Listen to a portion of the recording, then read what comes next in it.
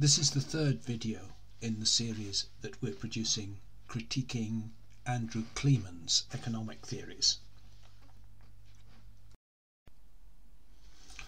What is at stake in this?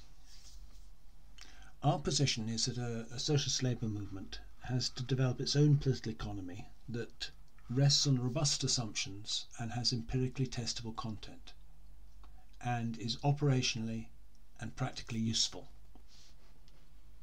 The starting point for this is Capital volumes 1 to 3, where the labour theory of value is a central component, and one might add Marx's short book Value, Price and Profit. Now, the problem arises from a hypothesized profit equalization process. Smith-Ricardo believed that there was a tendency of profit to equalize across branches of production, and Marx took that from them in certain places.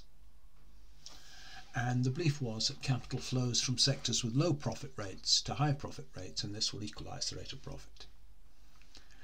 But on what time scale does it operate? Are there systematic obstacles to it occurring?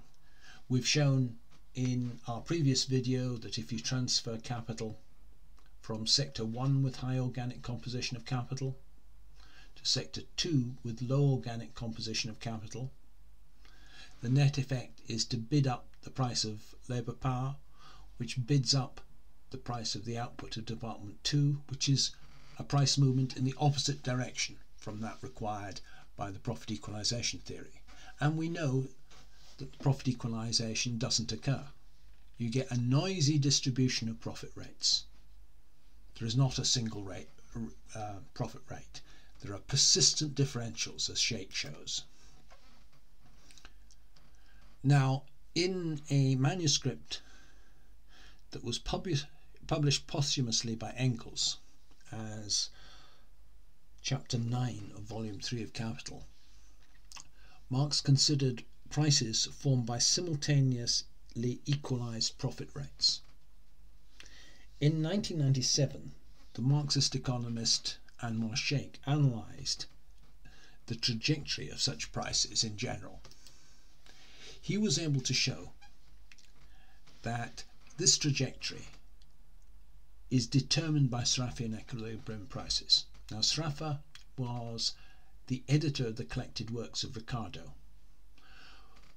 who produced the collected works of Ricardo in the mid-20th century, and as a result of his studies came up with a theory of prices which was extremely influential, published in 1960 as Production of Commodities by Means of Commodities. And he claimed to have solved Ricardo's problem and have a consistent theory of prices arising from that. The problem with the Sraffian profit equalizing prices, however, was that they rendered the labour theory of value redundant, and they yielded alternative contradictory predictions from those given by the labour theory of value. So what is at stake here is the centrality of labour in political economy. We have shown in our previous videos that Kliman is essentially a Sraffian. His prices, the prices he predicts, are the same as those of Sraffa.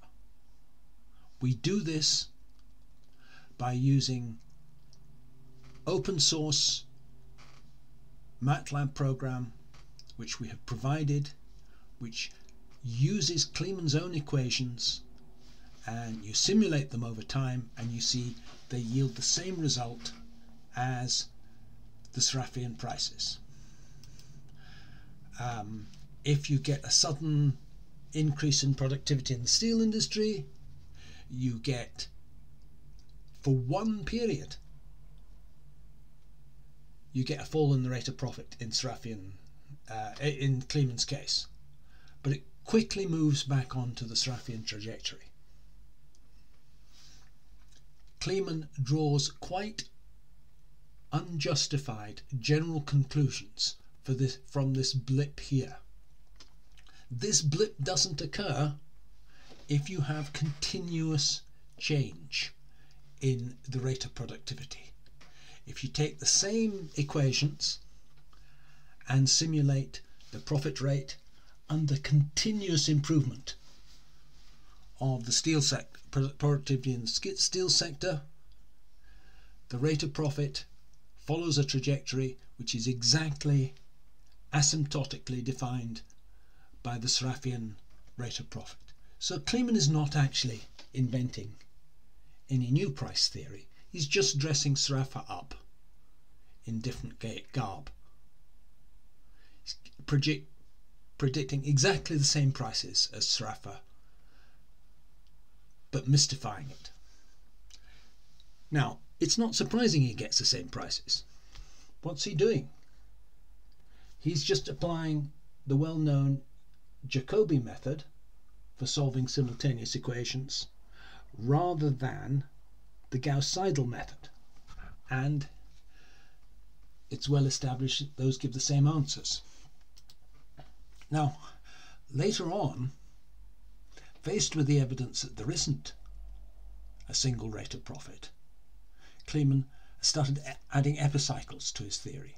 He says he could have a different rate of profit in each industry, but at this point he's gone full Ptolemy, as those who saw my earlier video on epicycles in economics will understand. What are epicycles? They're what are otherwise known as fudge factors, complications added to a theory to force it to fit observations. I said in my earlier video that epicycles were a primitive form of Fourier decomposition, and using them you can fudge a theory to fit any observations. In that previous video I was critiquing Samuelson and showing that his theory was even worse than epicycle theory. Samuelson, of course, used Sraffa's results to attack the labour theory of value. And of course Kliman, and it follows that Kliman's predictions about price, since they're the same as Sraffa's, are subject to Samuelson's own critique. But why is Kliman just adding epicycles? Well, here's his basic Kliman-McGlone equation for prices. Same paper, he gives a more general version of general temporal prices with this term GT. And he sets, in his first case, GT to be such that when you substitute it in, you get the same result as that. Okay? This thing is still a determinate set of equations. It yields a definite trajectory, and that trajectory is the same as Sraffa's, as we've shown. If he drops profit equalization, the general prices become indeterminate, because G then becomes an additive term with n-1 degrees of freedom, which now allow you to fit any data you like. You're completely free to choose what G is going to be. Where is he going to get G from? Is it from a more general law relating profit rate to capital composition? Well, if so, he doesn't give it. Is it just from observations? For example, observe that the profit rate in baking is 17%, that in car production 24%, and write those down. Adjust G to fit these observations. Well, if you do that, you can get exact fit on all prices. But that's what you can do with epicycles of Fourier decomposition. It's not scientific political economy, it's just mere accountancy. Accountancy gives you an exact account of the prices, but it's not political economy. The problem is you need as many profit rates as there are prices to explain. You have no general law here. You're just writing down national accounts. Now, you can skip the Sraffian rabbit hole. That's been possible since Farjun and Makover published their book Laws of Chaos in the early 1980s. they show that you get a stable distribution of profit rates. And once you reformulate your maths in terms of a stable distribution of profit rates, it ends up that the labour theory of value as set out in volume 1 of Capital turns out to be correct. And myself, Alan and David have published several papers based on Farjun and Makover's maths which show how well the predictions of stochastic Marxism fit the real data. It provides you with a far more robust basis for political economy than the attempt to use made-up deterministic equations of the type that Kliman produces. In the next video, we will go into the empirical evidence and why Kliman's challenges to the labour theory of value as an empirical law are void.